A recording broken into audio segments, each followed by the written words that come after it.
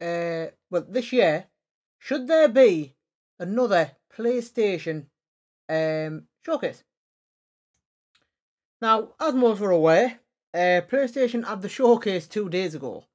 Now, the showcase wasn't a full-on disaster. You know, it wasn't like a 0 out of 10 or 2 out of 10.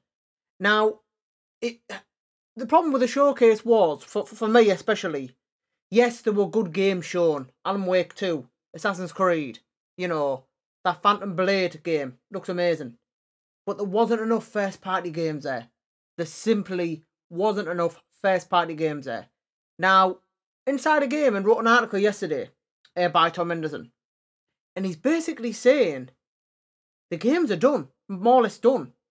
So he's confused towards of why they haven't really shown any first-party trailers. Stellar Blade, where was that at? Silent Hill 2, where was that at? You know, Wolverine. You would have thought they're showing a trailer of Wolverine, but that's coming out next year.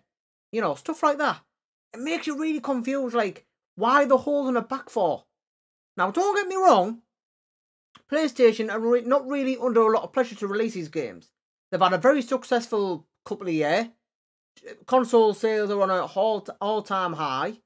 I mean, they've got Final Fantasy 16 coming out, which is probably going to break records regarding sales. Same as Spider-Man 2 is. But it would have been the perfect time, because the console sales are like on an all-time high. It would have been the perfect time to show what's coming on in the future. It would have been perfect. It would probably even show them more consoles to get people excited. People would have bought the console because, oh, I want to play this game, I'm going to buy the console. You get what I mean? So it was a wasted opportunity. But at the same time, who's to say in a month or two, maybe 2 or 3 months, they might not do another showcase or a state of play showing you what's going to come, obviously, the rest of this year and into early next year. We just don't know. We don't know what's obviously going to happen. Like I said, I'm just very confused how they've kept the first party stuff like to a different day. Like, you show all your big stuff at the showcase. You know what I mean? That's where you show your big games, at the showcase. Now, we saw Spider-Man 2, of course, which I expected. Game looked incredible, as expected. So Spider-Man 2 is going to break records, and Final Fantasy 16 is going to break records. So, yes, they have got good games coming out, of course. But regarding first party, I mean, all they've had is Forspoken, and what else? Actually, no, Forspoken come out? Yes, Forspoken come out last this year. So they've had Forspoken, which is a Square Enix game. Isn't fair? That isn't. Well, it is sort of first party because it's exclusive. But the studio that made Forspoken is not a first party PlayStation studio. You know, same as Silent Hill 2. Silent Hill 2, when it comes out, it's not a first party studio, but it's a timed exclusive to PlayStation. That's what PlayStation do quite a lot. They do these timed exclusives, which is what makes them successful. I think that's what Xbox should do as well at the show. When Xbox Showcase happens, that's what they need to do. They need to show a few timed exclusives. You know, big games that are coming out. Timed exclusives to Xbox. You know.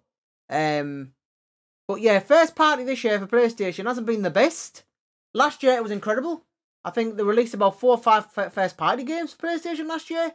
And when you consider it this year, they've only released... Well, they haven't released anything. Well, yeah, they've released the Forza... Not Forza.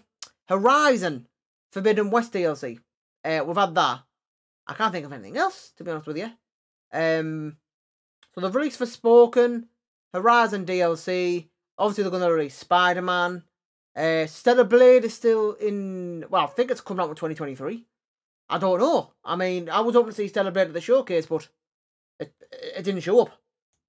So, should PlayStation have another showcase this year? I think they should. I don't think they should call it a showcase, though. What I think they should call it is a first party lineup. First party lineup. What to expect.